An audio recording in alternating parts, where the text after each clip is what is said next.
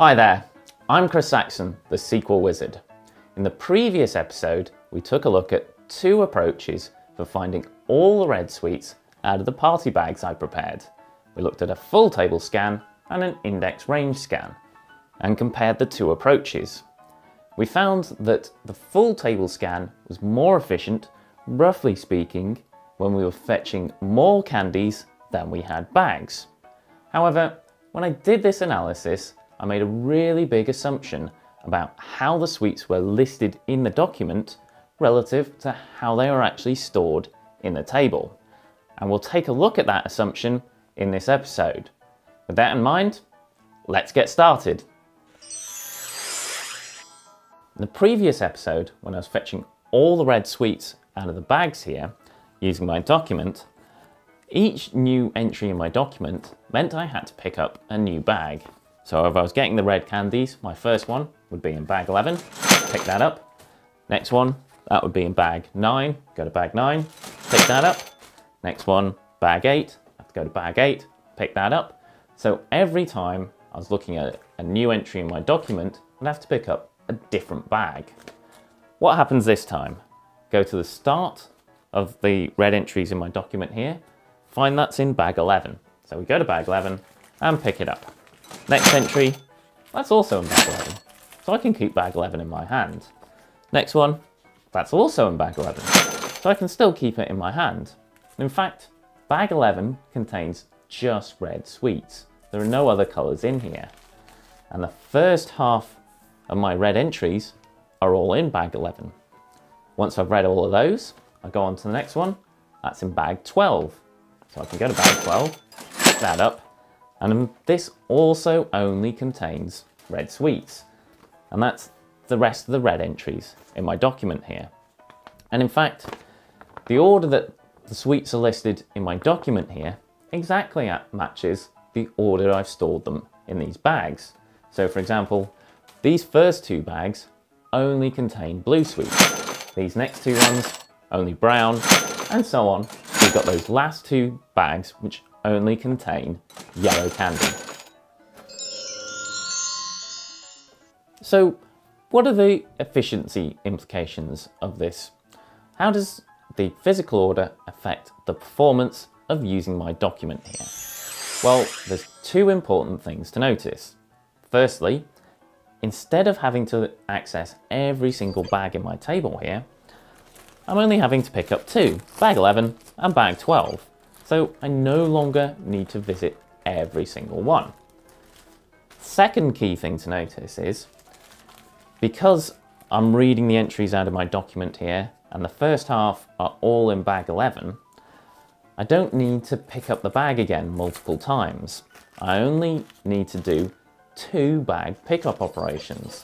I'm only picking up bags twice, whereas previously, where the entries in the document were completely random relative to how the sweets are stored in the bags, I was having to visit each bag 3 or 4 times.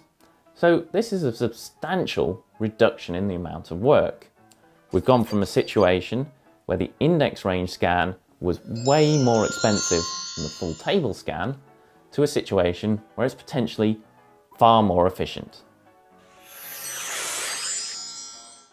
Oracle tracks how well the order entries are in an index relative to how they're physically stored in the table via the clustering factor.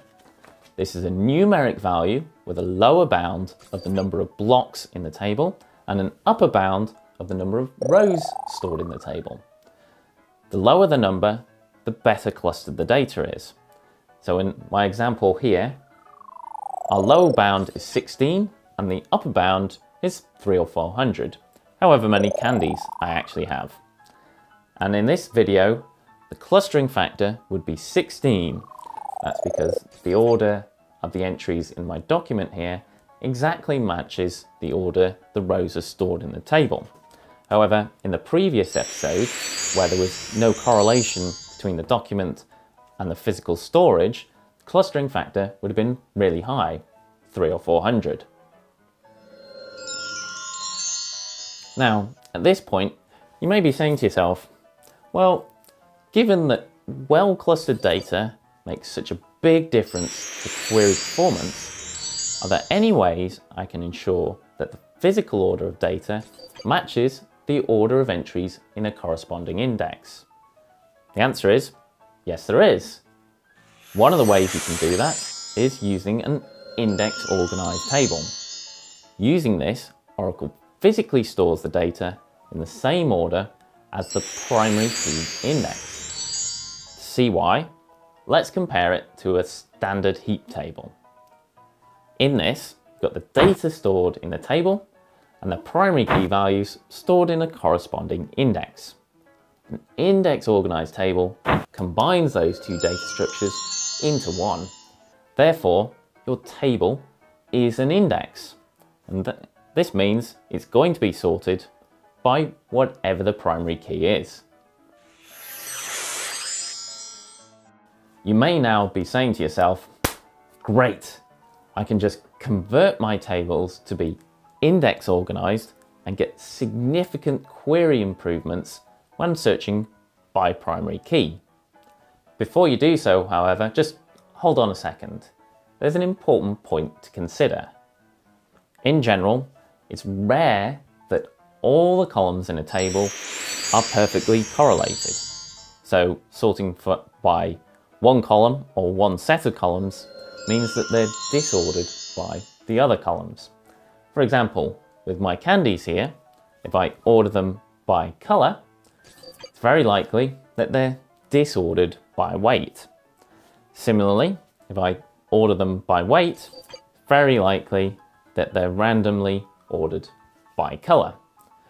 So optimizing the clustering factor for one column or one set of columns almost always comes at the cost of other columns in the same table. Let's recap. We can see that the efficiency of an index depends not just on how many rows you're fetching from the table, but how many blocks those rows are spread over. The more blocks they're spread over, the less efficient the index is going to be. However, if those rows are tightly packed in a few blocks in the table, with a physical order that closely matches the order of entries in the corresponding index, the clustering factor is going to be low, and the index is going to be nice and efficient to use.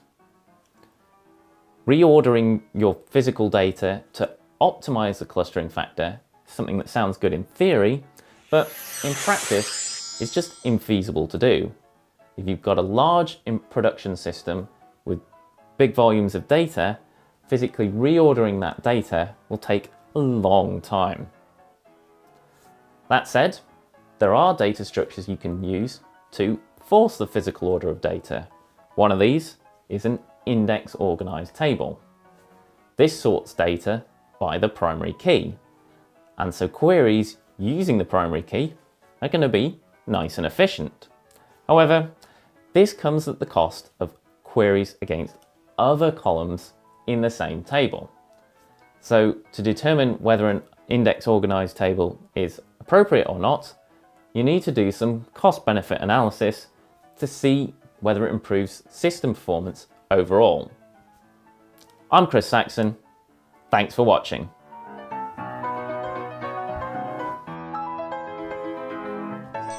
Thanks for watching. I'm Chris Saxon, the SQL Wizard. Subscribe to my YouTube channel to get future updates on more SQL magic. I'll see you next time.